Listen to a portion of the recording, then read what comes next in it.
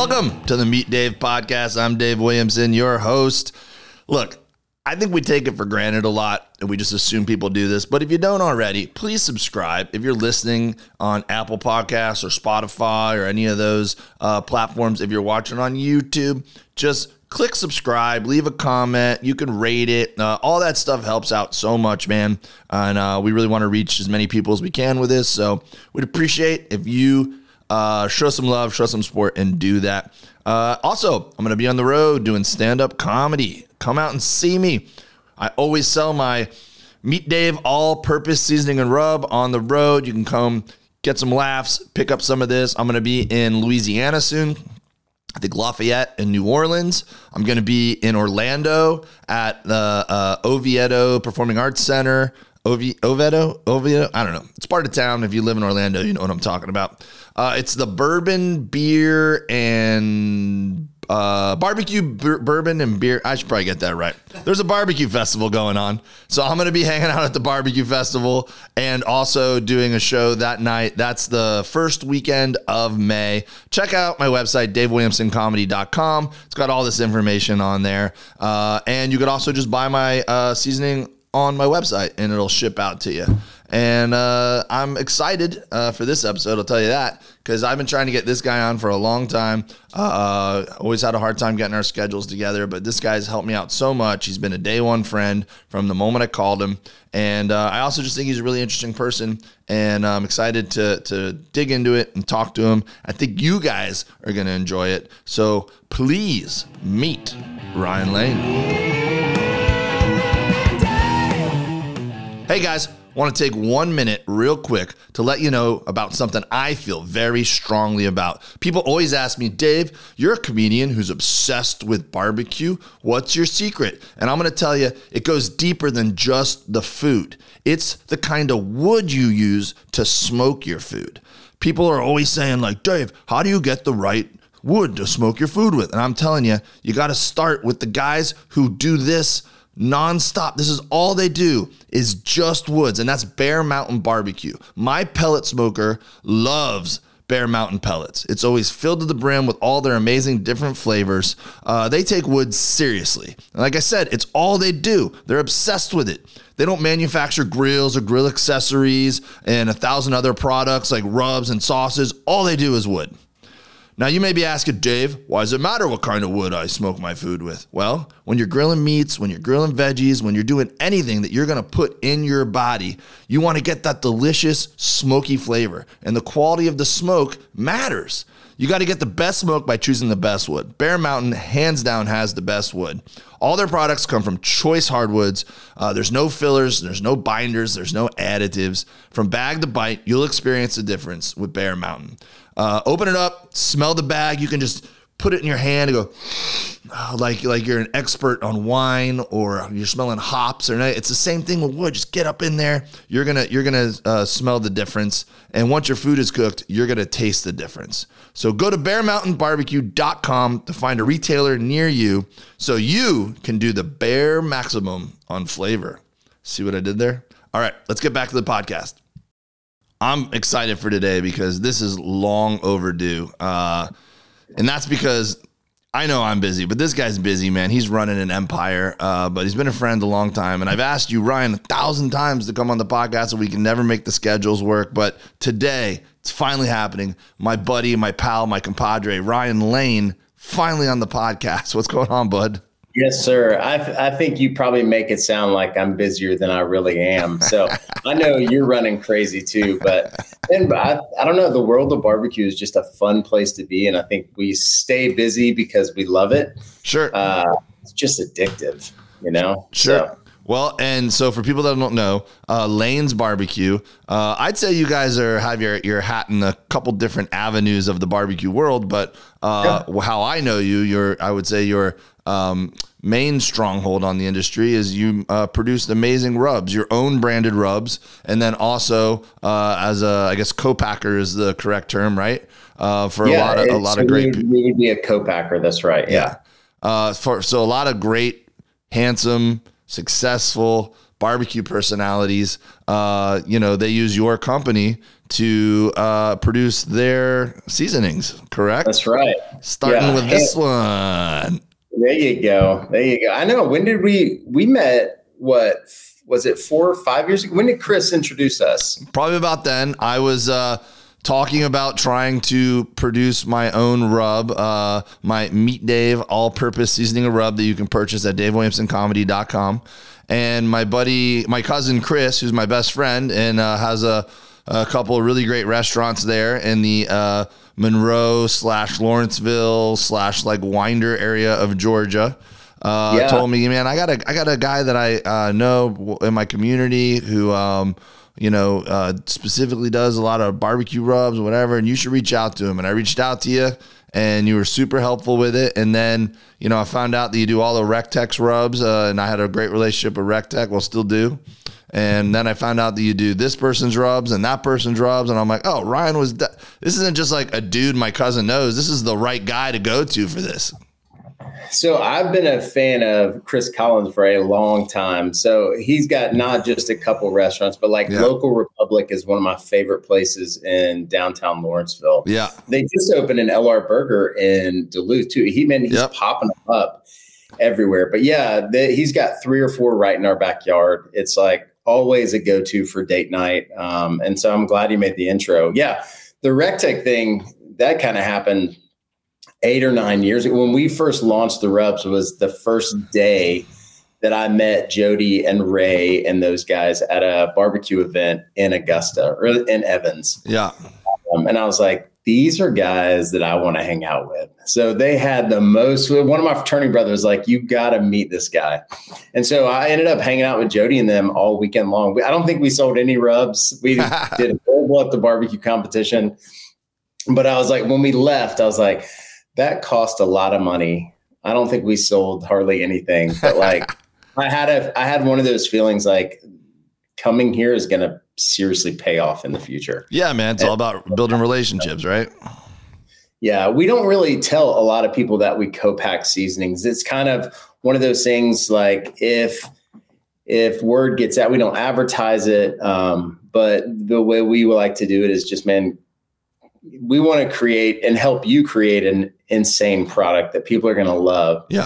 And so we find if we do people or do business with people, it sounds kind of weird, but do business with people that we just enjoy working with, and they're already in the barbecue game and love cooking, just great products come out. Well, I mean, people are so curious about it too, man. I anytime I'm talking about or promoting my Meat Dave all-purpose seasoning and rub, people always ask me like, how do you how did you get to this point? And so the way I break it down, and I'm sure this is an immense oversimplification, but I'll throw my 2 cents in there and then you can tell me what I'm missing.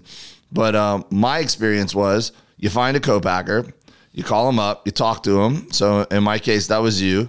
And I sent you basically a recipe for, because it's my recipe, right? So I send you my recipe for what I'm trying to accomplish. And then you guys kind of mess with that and you send back like 3 different SKUs of that recipe because there's no 2 recipes. The recipe's never going to be exact, because the salt that you source might be different than the salt I source out here on the West Coast, or the grain might be different of a certain ingredient or something like that. So you sent me 3 different SKUs and then we go back and forth. I go, okay, I like this one, but can we make it a little less spicy or pull back the pepper flakes or whatever? And however many times it takes to do that, you lock in what your recipe is going to be that you're going to manufacture. And then you come up with a label, and the label's got to have certain schematics and fit certain, criterias. And then you're off to the races. You decide what size bottle you want. And then anytime now you have all that stuff, you have that formula. And every time I need to reorder, I just hit you up. Instead of going to my kitchen and trying to create an exact batch, you have the capabilities of making an exact batch every time. And then I decide how much I'm going to order, and then you ship it out to me. Yes. It's when you say it like that, it sounds super simple. The problem is so you're out in California, we're in Georgia. Yeah.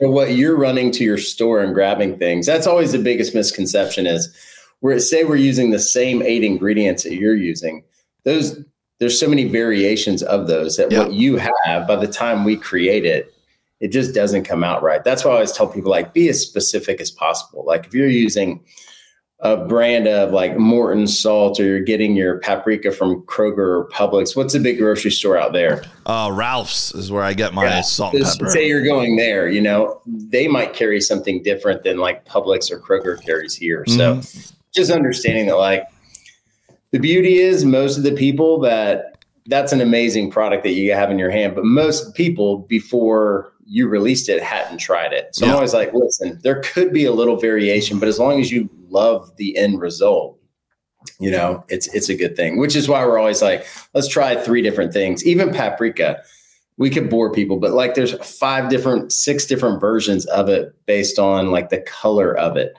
And so one little, you know, slight variation, it can change it a lot. So, yeah.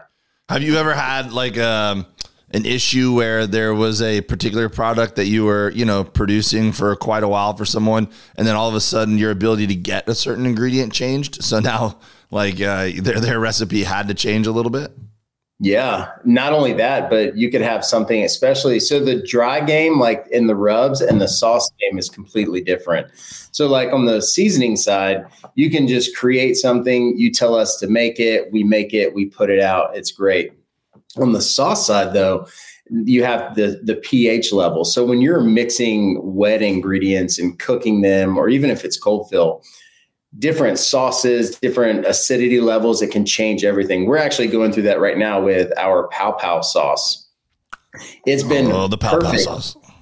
Well, I got bad news for you. It might be going away because like we can't get the pH levels right. It's been fine for 2 or 3 years now, and something has changed. I don't know if it's with the pineapple juice or whatever it is, but the acidity is too high. And so the only way to do that is to change the recipe, but it's not as good. Wow. And so it's happened with us and it's happened with others. There's some things, a lot of times I'll judge it too. When something comes in, I'm like, this goes against the way that, like, the process that we use. And I just don't think that we can recreate it the way that you want to. Wow. What a mystery. Figure out what killed the Pow Pow sauce. Like, I know, it's the day that Pow Pow died. And that's the thing, is like, I don't want to put out a product that I know is going to go bad on the shelves. You know what I mean? And the Department of Agriculture is not about to let us do that either. So it's like, I can't figure out what's changing. Like, you know, you're going to have to do away with it. How many different SKUs do you guys have that are like, you know, branded lanes? Yeah, so we've got about 20 different like dry blends, and then 8 or 9 sauces. And then we've got our like turkey brines, which has been like the biggest thing for us over the past couple of years. Just people are brining turkeys and smoking them. It's crazy. So growing up, it was mostly people frying or cooking them in the oven. And really brining has been this huge thing ever since, I mean, even before COVID, but during COVID, it really took off. Yeah, well, and if it's a slow year for selling brine, then you get rid of all your inventory during Thanksgiving for sure. Everyone hops on Amazon and freaks out and goes, "Oh crap, we didn't get a brine," you know? I know, it was last year was nuts. It almost took us out. It was crazy. What happened to Ryan? It was the Brine Wars of 2024. Brine, man. I know. Seriously, you would never think Brine Wars, but it really is. It's just a matter of. That's the worst reality show ever. Turkey Brine Wars. Yeah. I have a feeling this podcast probably won't last long. When we start talking about brine. Nah, man. People who listen to this are barbecue nerds, man. They love every minute of this. Don't sell us short. Has there ever been a time that someone has, called you up and wanted to make a product, or you started the process of making a product and you're just like, are you sure? You don't have to name names, but. So I actually have those calls probably about once every 2 weeks. And a lot of it is this, I have a job. I have this incredible seasoning blend on the side that I want to do on the side and really build it up, which I 100% support. That's exactly what we did. Yeah. But as far as like, the problem is I tend to try to talk them out of it. Like, hey, until you get to a certain point, like you're producing enough bottles that it makes sense and you're on the road all the time. This is truly like something on the side that you're really passionate about, but you have enough people wanting it. And so like, you're not tying up cash for too long. But a lot of times I'm like, listen, if you're not going to sell more than a few hundred bottles, just make it yourself. And that's really a lot of times is what, and not trying to talk them out of using us, but I just know that the last thing I want to do is like say, hey man, you've got to make 500 or 1,000 bottles, and we put it together and then they pay us money and then it just sits there. Yeah. And then all of a sudden they hate me, you know? And I'm like, man, just make it yourself, package it up. On the dry side, it's really easy. Like if you're doing sauces, you're not going to be able to do that. But until you get, and that's where I tell people like the seasoning game is tough. It's real competitive. Like and I don't think a lot of people realize that. They're like, man, I can blend salt and sugar and a couple spices and make a lot of money. And the truth is like, you can't unless you're going to sell it. Like if you're aggressively getting out there and getting in stores or picking up different Ace Hardwares or butcher shops, like it's a volume based game. Like you need a lot of product. And that's really how we got into the co-packing side of it is I had gone out to Rec Tech and I knew that they had private labeled some seasonings. And Jody was like, hey, would you guys be interested? And I'm like, heck yes. Now, if we can bottle all theirs, now we can buy that much more salt, that much more pepper, that much more pepper, and all those things. And if we can get our costs down, that's like how you really make it move. And then you can get more aggressive with pricing. You can get more aggressive with the advertising. And it's really, I mean, you know, it's marketing. Like you guys do such a great job, even on the comedy side. But imagine if you're not marketing. Yeah. Like, you know, it's just tough, but it's expensive. Well, so for me, when I go on the road, I can bring about 48 bottles in a suitcase because that keeps it under 50 pounds. And I could check it. And then, you know, if I sell 3 or 4 shows that weekend, I don't think there's been many weekends I didn't sell out. So if every weekend I go on the road, I can sell almost 50 bottles, then, you know, it moves. You know, the website sales kind of are slow and just kind of go little by little, but I've never really pushed that because I was always just shoving bottles into a envelope myself and writing someone's address and mailing them out. So now I just got Cosmo from Cosmo Q to distribute for me. So now you guys send, when you send me a pallet, you send half of it to him and it's in his warehouse. So now when people go on my website and they order a bottle, that order goes to his system and then his team of people ship it out instead of me being on the road for 3 weeks and we're like, oh crap, these people are waiting for their seasoning. You know, now Cosmo just ships it out for me just like that. So I finally got that. So now I want to start concentrating on marketing and just putting up like once a week, putting up some sort of an ad for, you know, on my Instagram for, hey man, don't forget to buy your bottle. Because every time I do that, it reminds people like, oh shoot, yeah, I'm almost out of that, or I've been meaning to try that. And then they go on the website and they order, you know? Yeah. Most people, like, unless they're in the perfect spot to buy at that moment, they're not going to do it. And then we're so distracted anyways that like you just move on until they see it again. Like you really have to be consistent. But I mean, in the day, like Amazon now, if you're only shipping stuff out once every week or two when you're getting home, like, people aren't going to stay tuned in. Like they want to order it. They really want it that day. Sure. And that's where Amazon for us has been such a huge piece of growth. You know, that Prime badge, you know, even if you go on Amazon, our seasoning is going to be more expensive than if you go on our website because that shipping is kind of built in. Yeah. It doesn't matter, man. They'll come to our site, do the research they need to do, check out the recipes, and then always go to Amazon first. They'll do it just because for the convenience factor, for sure. Yeah, I get it. That's the thing. So, but Amazon is an expensive game. Like, once again, you've got to advertise, you've got to move a lot of product. If you're going to have the Prime badge and ship it into their warehouses, you're just sitting on a lot of cash, you know, like in that seasoning. And so you got to move it. Yeah, I need to get into the Amazon game for sure. I think that's probably, I'm gonna let this fly a little bit with the way I got it set up with the e-commerce, but then At some point, I need to flip the switch and figure out how to get it correctly working through Amazon. Because I know there's a right way and a wrong way to do it. Yeah, absolutely. The beauty of having a co-packer too is a lot of people think it's going to be a lot more expensive, but it's often not. Like, say you're trying to bottle 50 bottles. Well, by the time you buy all the individual ingredients, take your time, mix it up, put it in the bottles, label it, cap it, seal it, case it up, and then ship it out. Like, it's really not that much more for us to do it just because of our buying power. Yeah. Well, so now I'm at this point where I've only just sold direct to consumer, and I have had a few people who have like mom and pop stores, and like I gave a couple bottles to Malcolm to put up in his store, and just kind of like testing the waters with that. And this is the first time now I had a guy phone call the other day who is a hard yes on, hey, I want to order 12 cases, put it on. He's got a network of hardware stores through Alabama, wants to put them up in all the stores. So now I got to figure that out. How do I, make a PO, and what's my wholesale price going to be? And do I get you to ship them? Do I get Cosmo to ship them? Like, I got to figure out my process, because I do have people out there that want to put them on shelves. Here's the beauty of you. You've got a lot of friends.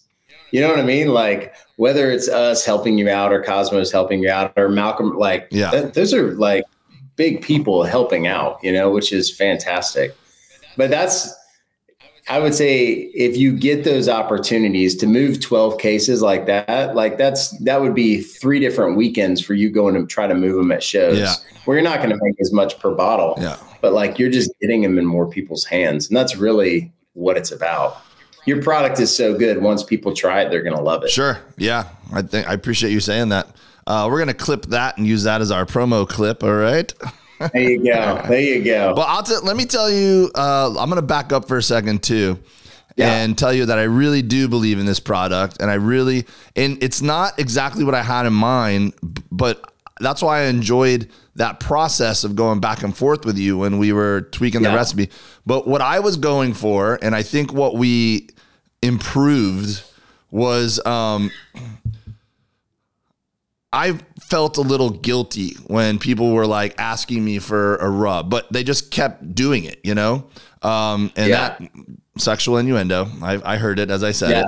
My bad. Yeah. I know I started us off wrong. My bad. It's all right. It's barbecue. It happens all the time. But people kept asking me like, oh, those ribs look great. What, seasoning did you use? What rub? And I just tell people it's essentially salt and pepper. Like, there's a few other things mixed in there, but you can make your own.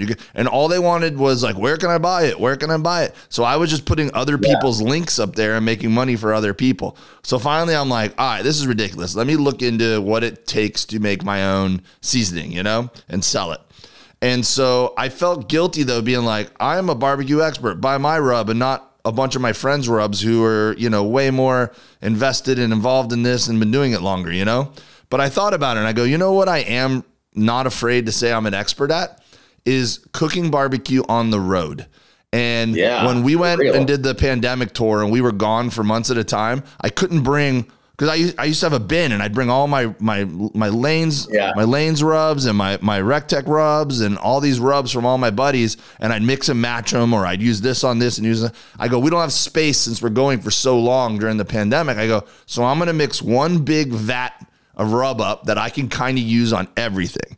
And so it was the early version of this, and it was, just a bunch of ingredients that I like. And then I used it for a rub when I cooked the ribs. I put it on steak when I was cooking steak, when I was cooking eggs for the guys, and we're, cooking leftovers at night. I just had this big vat of stuff that I just put on everything. And I go, I love this. Like, this is what I'm gonna do this when I'm at home. Like, just have this one big vat of, and so that was the recipe that I sent you. And then when you sent it back, it was, like we said, the ingredients were a little bit different because you get different stuff there. And when we got into this, I'm like, this is now truly something you can put on everything. And that's what people tell me. They're like, dude, my mail lady said she put it on popcorn. I'm like, never thought of that.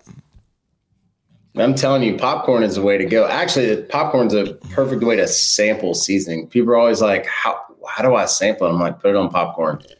So good. Yeah, that's not so good. What is your favorite thing to cook on the road? Like, you did travel around a ton. I remember I always saw pictures, and you talked to, like, you guys came through Augusta. Yeah. Didn't y'all do a show near Augusta? Or Evans? You were with the RecTech guys. Maybe you were in Atlanta and they came out there. Yeah. Well, when I was touring with Bert, we've done Atlanta and Augusta. And then I did a show at RecTech headquarters when I did my barbecue tour. That's it. Warren Sapp came up and hung out. That's the one. And we literally, dude, those RecTech guys were like, "Why don't you stay in the cottage? Stay in the cottage." Yeah. And I'm like, "No, I got my little travel trailer. I'll just park in your little facility here."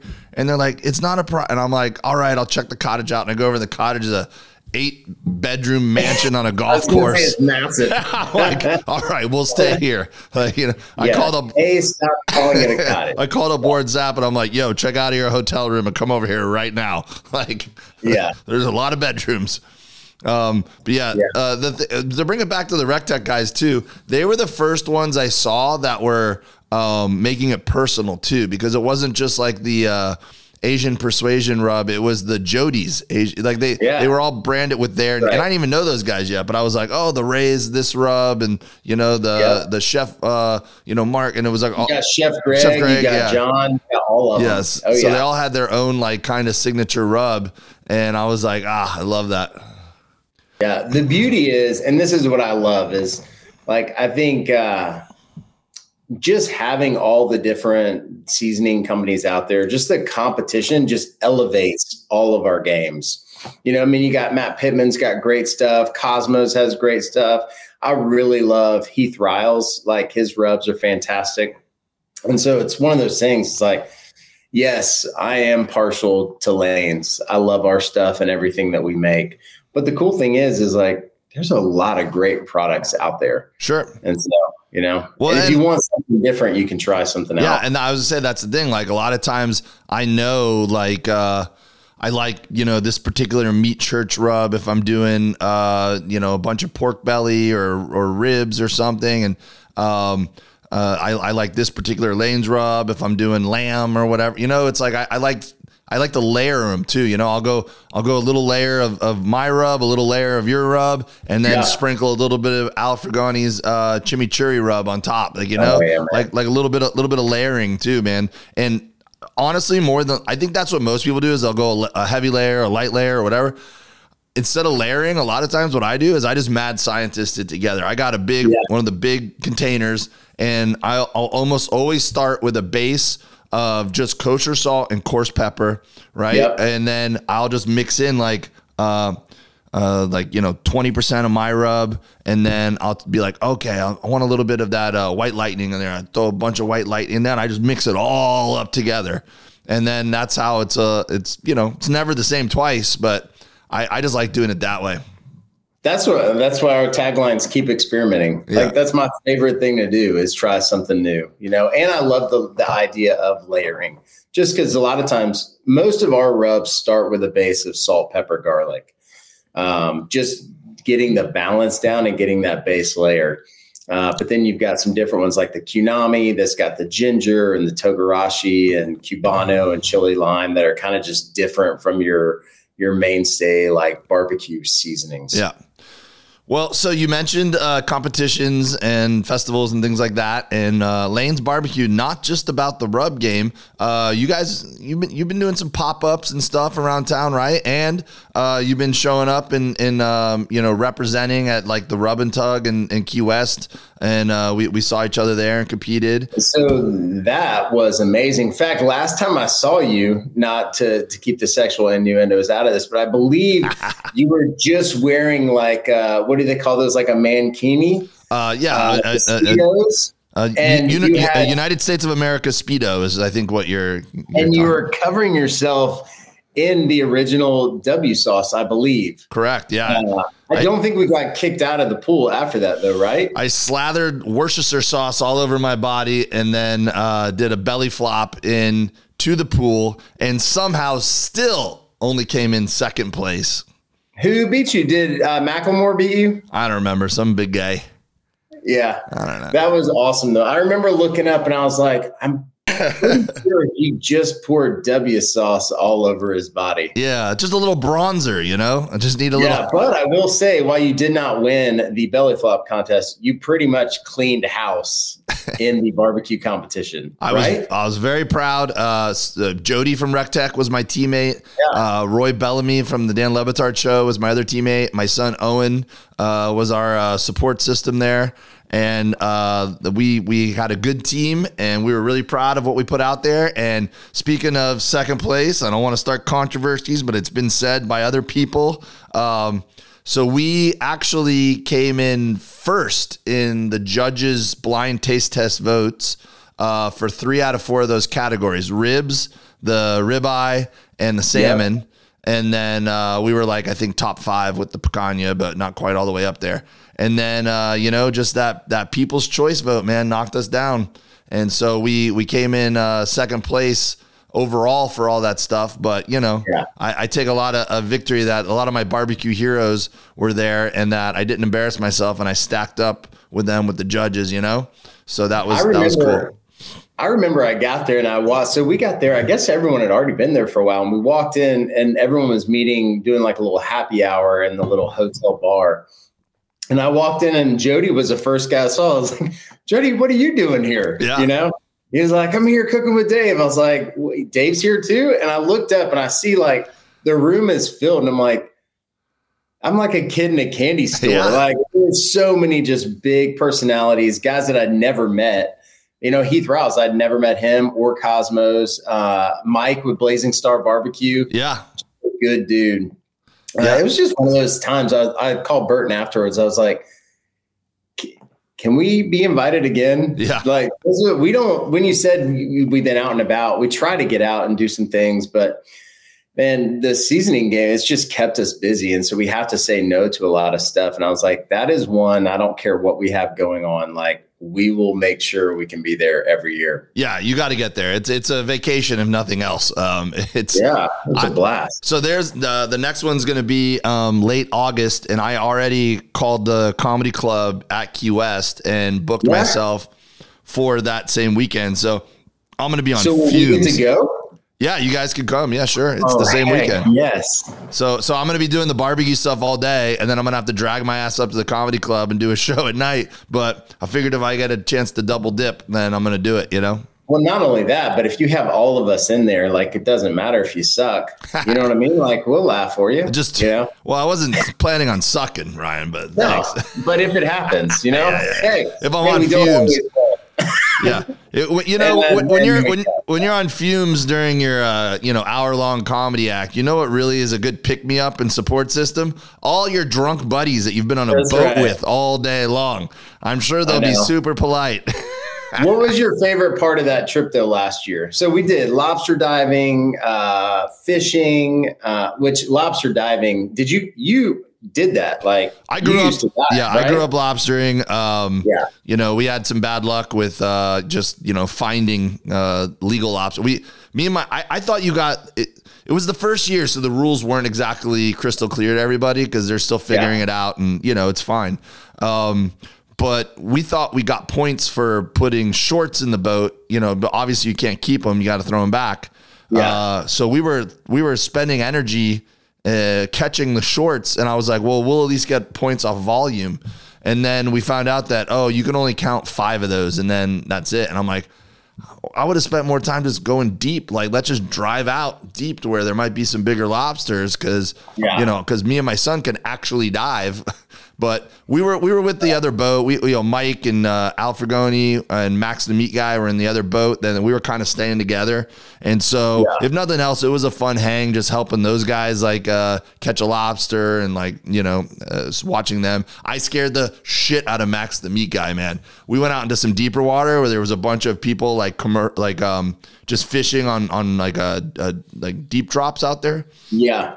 And so we all jumped in the water to swim a little bit. I'm sure everyone had to take a leak and everything. So their boat was, 100 feet away from ours or whatever. And Max is in there doing a GoPro read to his GoPro. And I'm pretty good at holding my breath, And so I snuck in the water and I went I went down about 20 feet and came over and then came up right underneath him and went blah, blah, blah, and he about shit himself, man. Overboard. He I'll quote him. He goes, "You are a bad man. You are a bad person."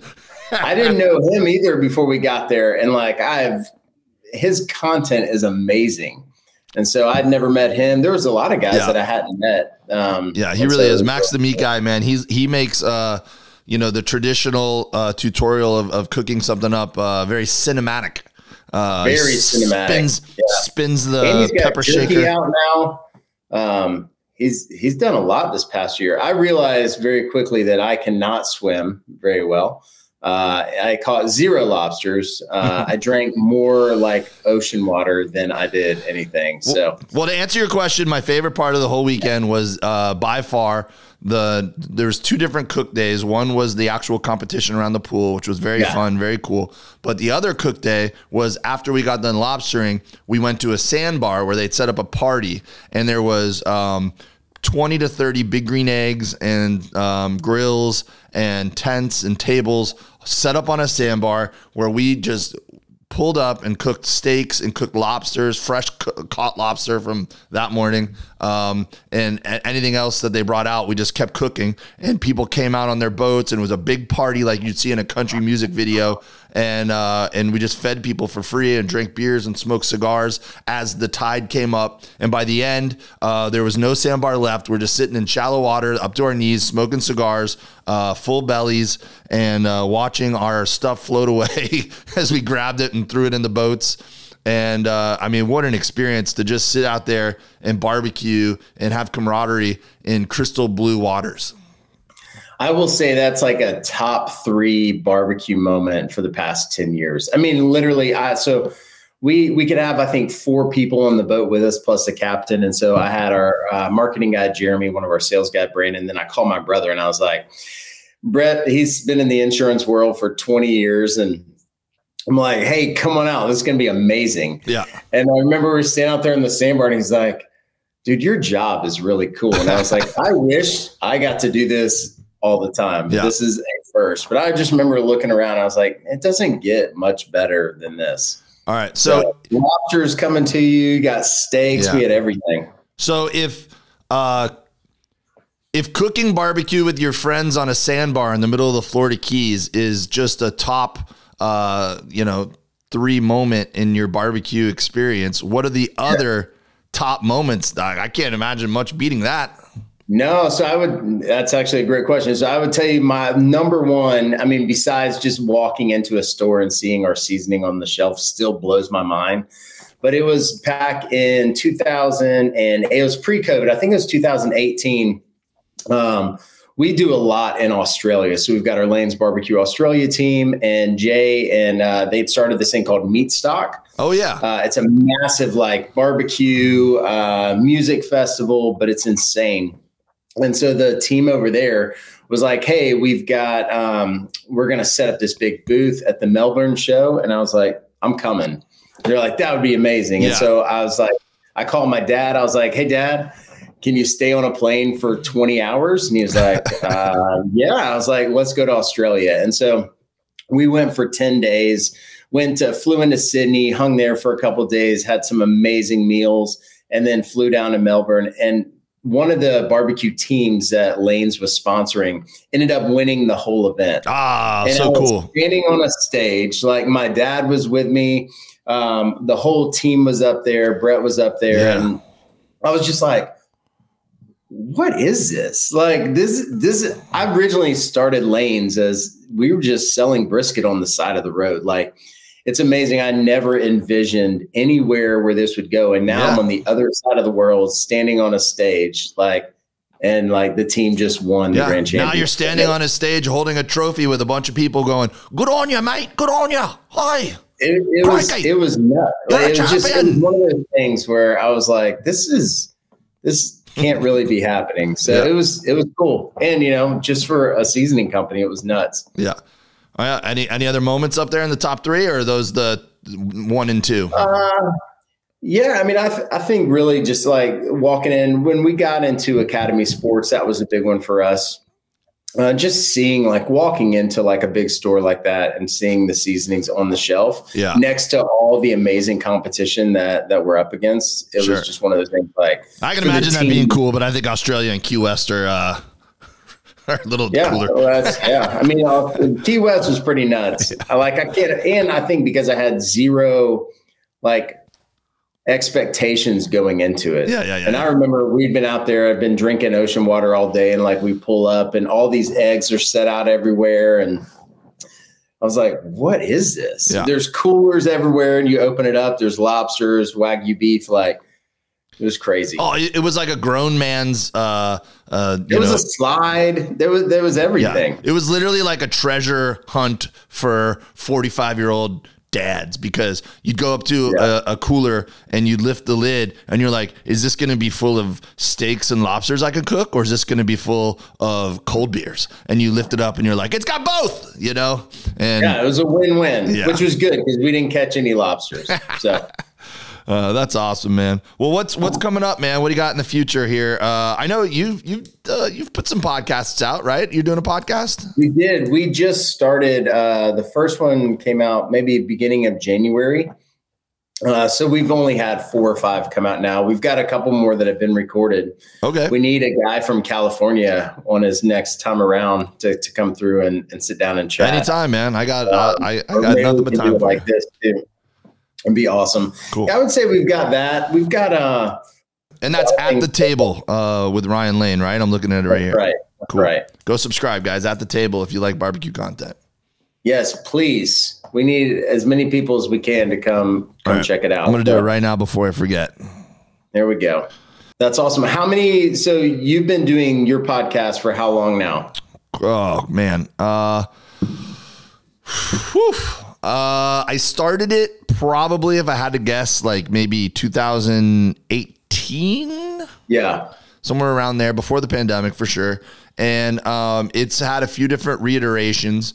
And I would say the cool thing about my podcast is that inadvertently the name Meet Dave, which was supposed to just be a double, play on words, double entendre for me interviewing people, And I'd go on the road and I would just bring my sound equipment and I'd call up the local barbecue restaurant that I was going to go eat at anyways and ask if I can interview somebody.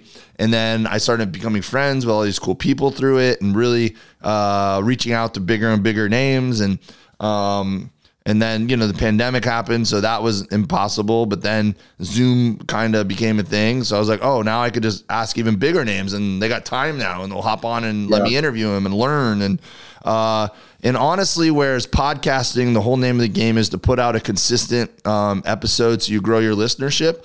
I don't really care that much about growing my listenership. Like, I have my dedicated, fans and my dedicated people who really want this kind of content, and Meet Dave has become more of a brand.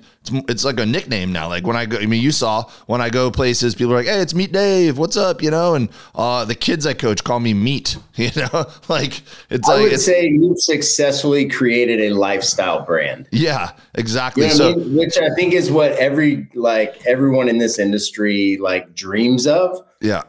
But it's really tough to do because you really have to live it out. And that's the toughest part. Yeah. So Meet Dave has not just become the podcast. The podcast is a bonus. Meet Dave's more about, just my whole journey with being this guy who loves barbecue and is obsessed with it and, hanging out in those circles and cooking in my front yard and throwing impromptu parties and cooking outside the tour bus. And, so Meet Dave's more just the brand of putting out that content and living the lifestyle, like you said, and the podcast episodes are just a fun bonus,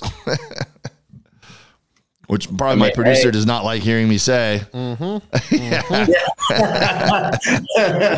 That's hilarious. Yeah. It's been a crazy ride. So for the last 10 years have been awesome. Like, I cannot wait to see what the next 5 to 10 hold. So let's do big things together, brother. And when I come through town, let's grab a beer, and I'd love to come on At the Table with Ryan Lane. And absolutely. And we'll definitely get that set up. We need to go to Local Republic when you come. 100%. Yeah. We'll go see my cousin Chris, and we'll have some drinks at Local Republic, and you know, eat some of their good food. And then maybe just a little teaser down the line. We'll talk about a little bit of a product expansion, a couple more SKUs. You got some maybe. awesome ideas, man. I can't wait until we finally make it happen. Yeah, I've been tiptoeing around it, and I need to just go for it, man. But yeah, we do have an idea. I got another idea I got to throw by you off the mic too. Speaking of lifestyle brands. But yeah, man, I really appreciate you, Ryan. Thanks so much, man. Where can people go to buy some rubs? Where can people go to keep up with you? Yeah, absolutely. So all of our social media is just Lane's Barbecue. You can go to lanesbarbecue.com, Amazon, and then on our website, we actually have a dealer locator too. So depending on what area you look in, you can enter your zip code and it'll show you what hardware stores or butcher shops near you has everything. There you go. All right, brother. I appreciate you, man. Check out the podcast. So at the table with Ryan Lane. So we're working on growing that. It's brand new, but I'm looking at, so Instagram is at Lane's Barbecue, BBQ. Yep. And, that's right. And if there's a link there that'll click you to the Apple Podcasts and Spotify and YouTube and everything. So that's right. Check them out. I just subscribed. You should too. Sweet. All right, brother. I'll see you soon. And I can't wait to throw down some steaks and some beers with you. Absolutely. Hey, if not, I'll see you in August. 100%. Yeah, man.